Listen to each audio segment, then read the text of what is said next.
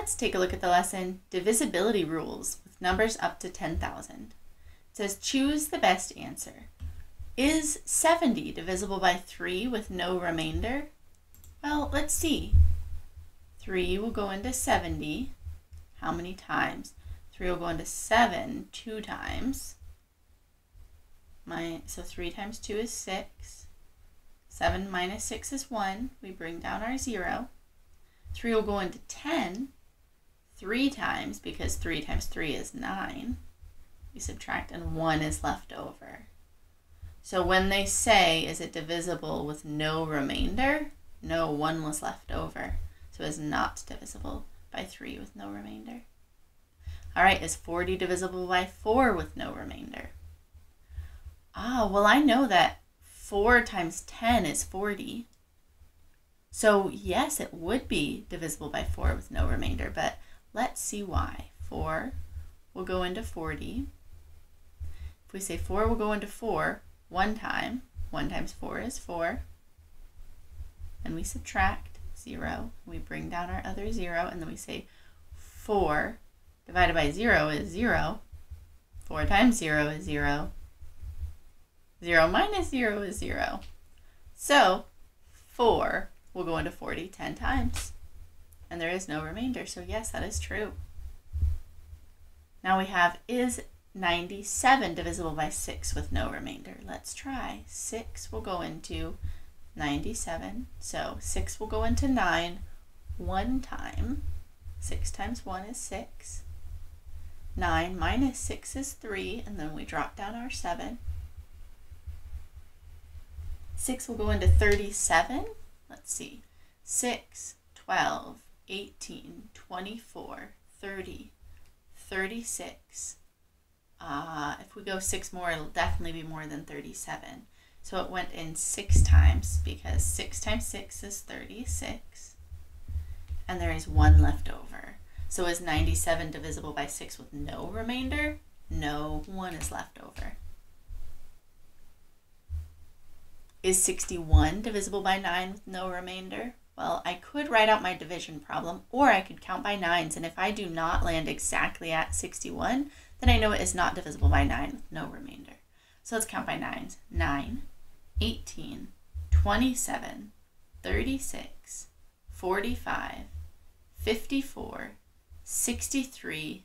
Oh, we already went over, so no, it is not. All right, is 32 divisible by 2 with no remainder? Well, let's see. 32 divided by 2. All right, 2 will go into 3 one time. 2 times 1 is 2. And then we bring down our 2. 2 will go into 12 6 times. 6 times 2 is 12. We have no remainder. So yes, 32 is divisible by 2 with no remainder. Another trick is that all of our even numbers will always be divisible by 2. And all of our odd numbers will not be divisible by 2. So if I had 17, I look at this number and I see it's odd, so I would say no, it's not divisible by 2. But now looking at 32, I can see that it's an even number, so yes, it would be divisible by 2 with no remainder. Next we have, is 96 divisible by 9 with no remainder? Well, let's count by 9s and see. 9, 18, 27, 36, 45, 54, 63, 72, 81, 90, 99. Nope, we did not land exactly on 96, so it is not divisible by 9 with no remainder. Is 46 divisible by 2 with no remainder? Well, remember the odd and even trick. Is this an even number or an odd number? Even number, yeah. All even numbers are divisible by 2. So we know that it is divisible by 2 with no remainder. Yes. Is 51 divisible by 4 with no remainder? Let's see. 51 divided by 4.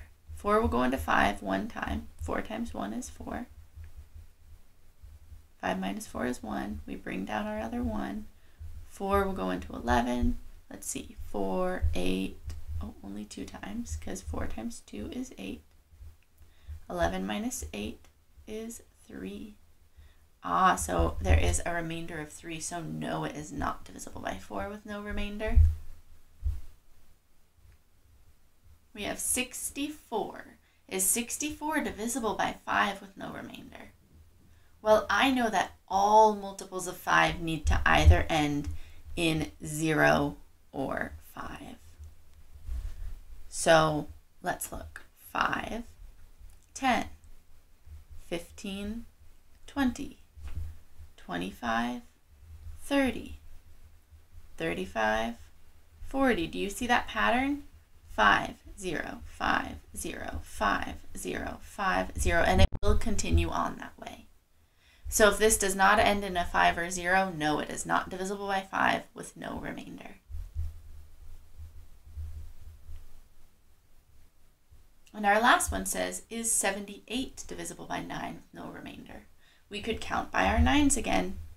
9, 18, 27, 36, 45, 54, 63, 72, 81, 72, 81. 81 is already more than 78, so no, it is not divisible by 9 with no remainder.